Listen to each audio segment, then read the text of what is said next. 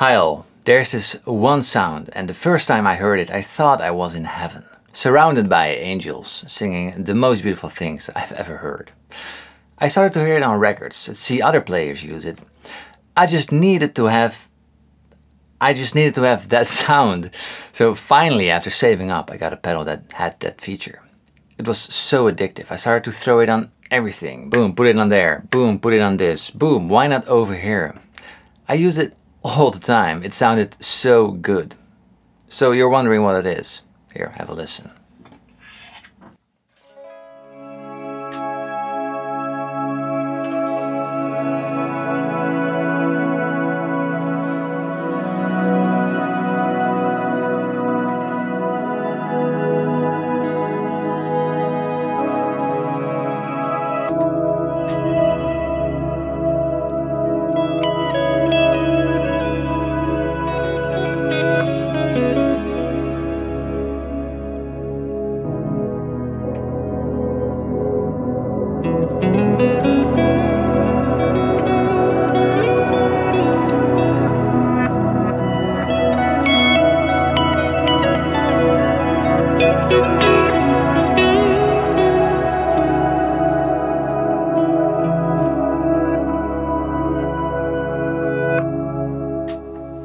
Yeah, I know, right?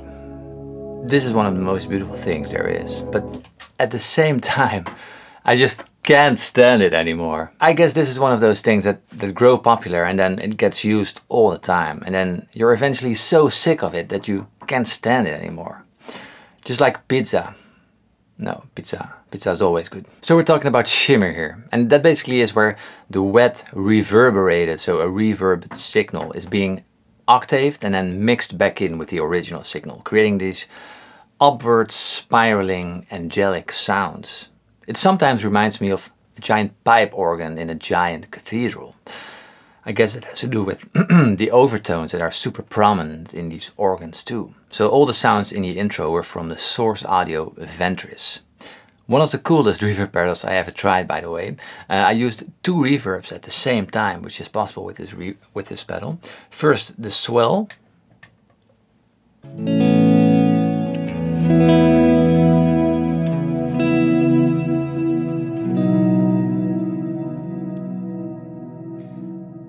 And then the swell signal was fed into the shimmer. So together it sounded like this.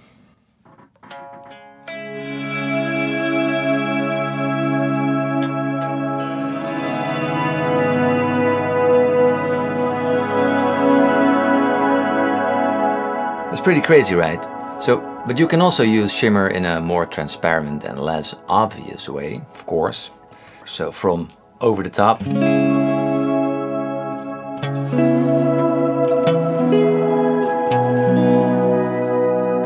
If you turn down the mix,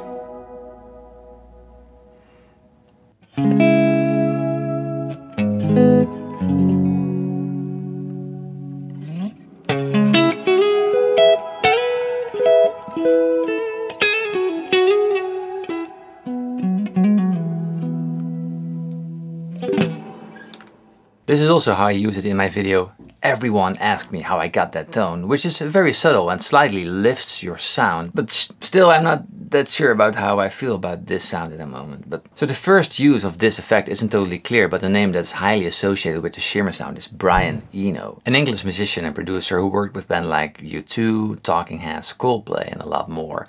But he's also a known artist for his ambient music. And if there's one sound that says ambient like no other, it's reverb. And also the shimmer sound. One of the earliest examples I found of shimmer is Prophecy Theme and Stars by Brian Eno. Check it out.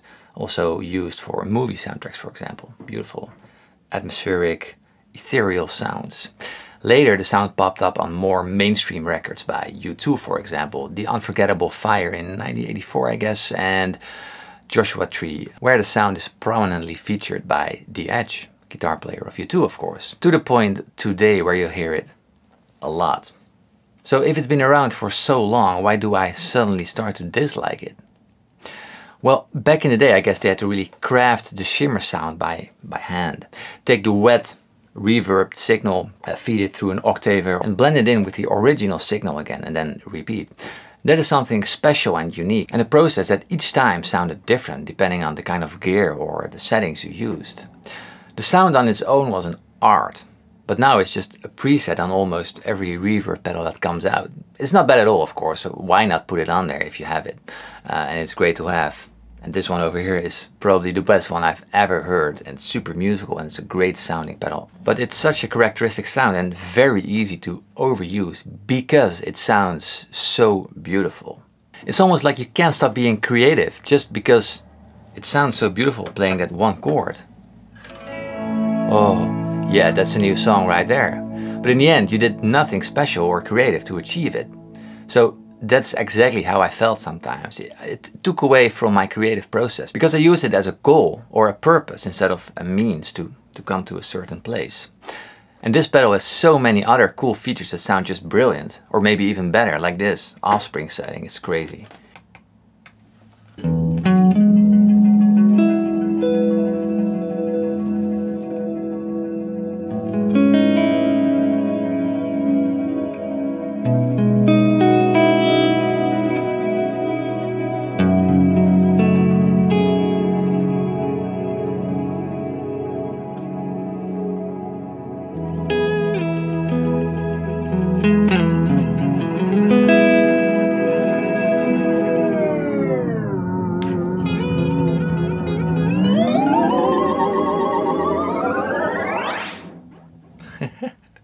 That's fun. Or a lo-fi setting, which is great. This is the clean signal.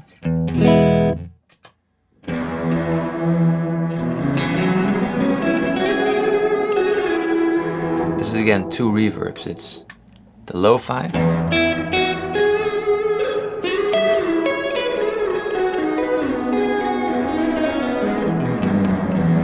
combined with a mod verb.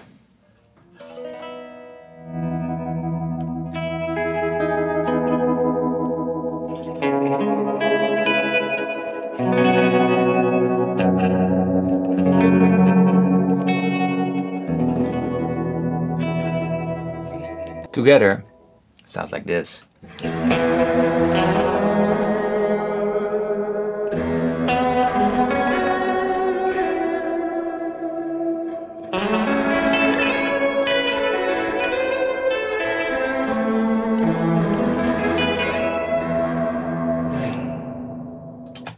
Isn't that lovely?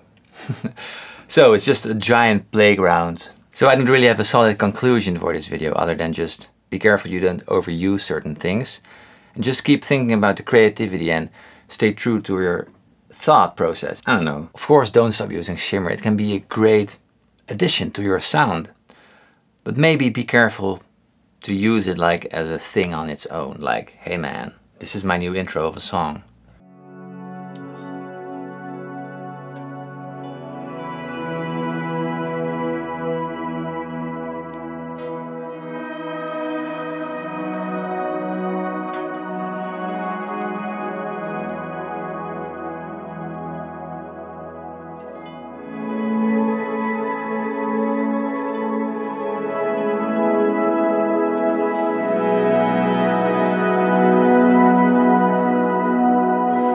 Sounds so good.